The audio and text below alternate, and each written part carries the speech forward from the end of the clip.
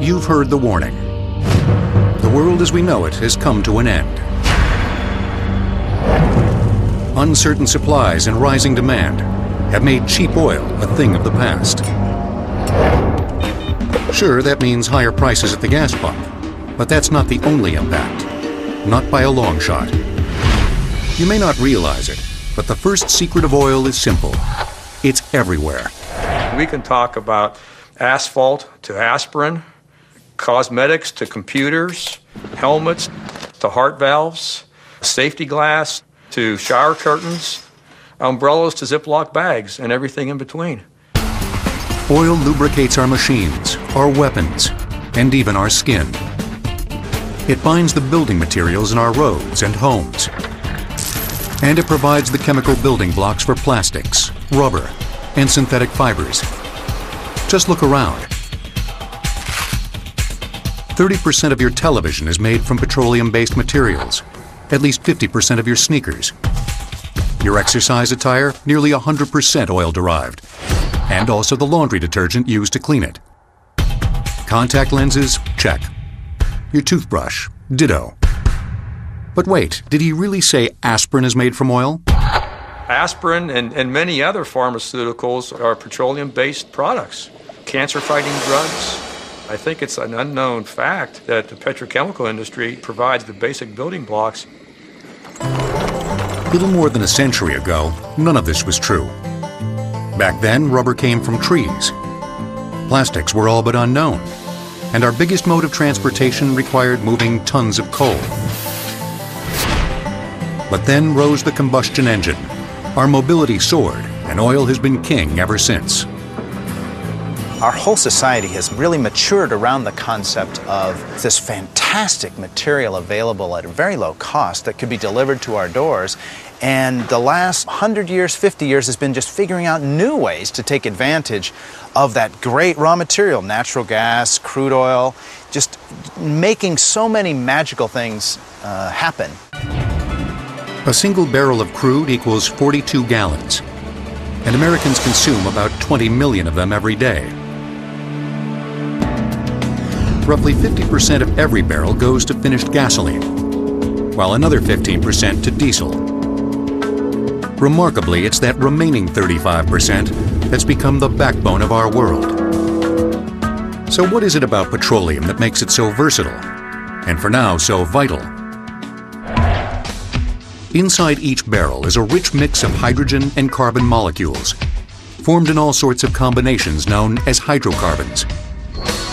Some, like C1, better known as methane, are relatively simple hydrocarbons and are considered light.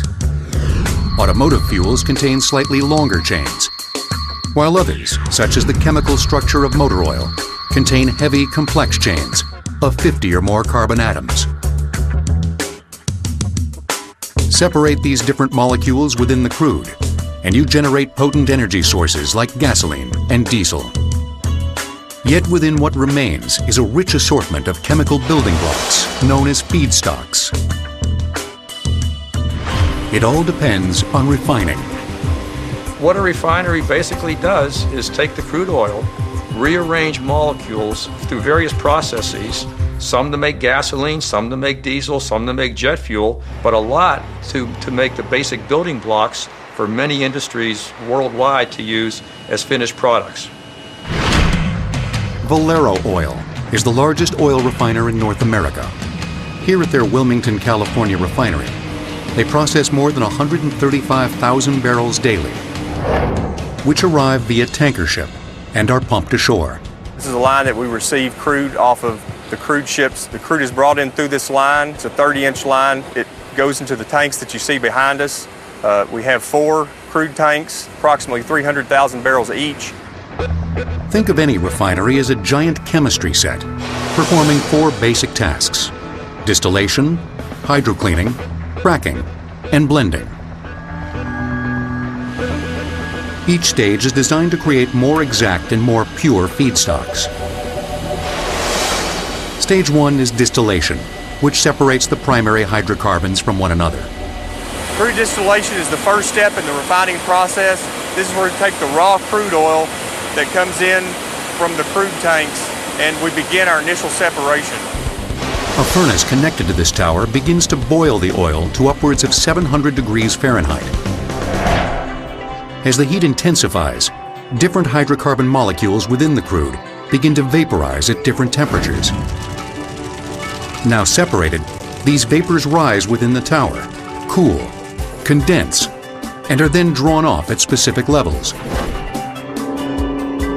The lightest hydrocarbons, like the liquid gases used to make aspirin, rise to the top, while the heavier ones used in motor oils and road materials remain toward the bottom.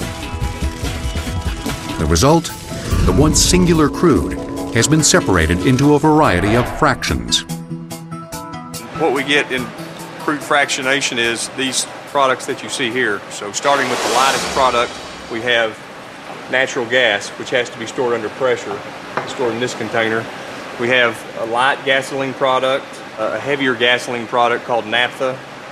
We have jet fuel range and diesel range products. We have gas oil range products. And we have residuals like asphalt, or in this case, this is a sample of coke. None of the fractions that come off the distillation tower are finished products, and all will require further processing. After more than 1 million years underground, most need a good cleaning to rid them of contaminants, especially sulfur. In this process, we bring the oil in and mix it with hydrogen. We pass it through the heat exchangers behind me and the heater to my left, and we heat the oil up to about 700 degrees. At that point, we pass it over a catalyst, and that catalyst, along with the hydrogen, removes contaminants in the oil before we send it on for further processing. The result? A clean, contaminant-free product, like this jet fuel. In fact, most airports maintain direct pipelines to local refineries.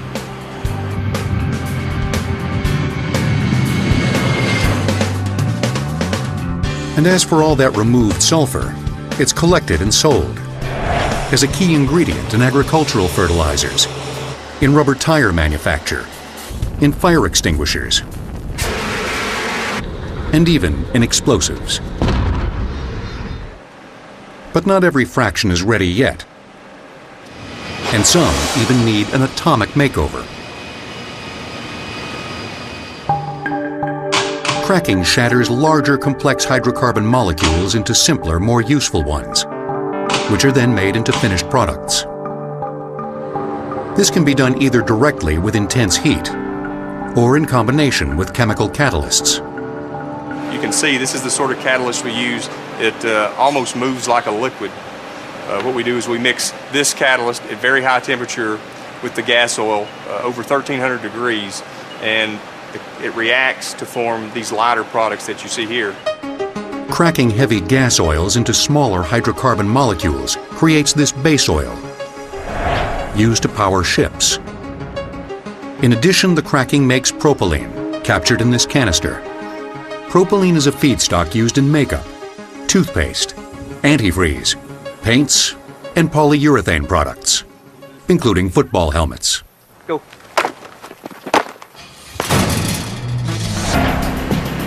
No new oil refinery has been built in the United States since 1974. Only through new efficiencies have refiners been able to keep up with ever-rising demand.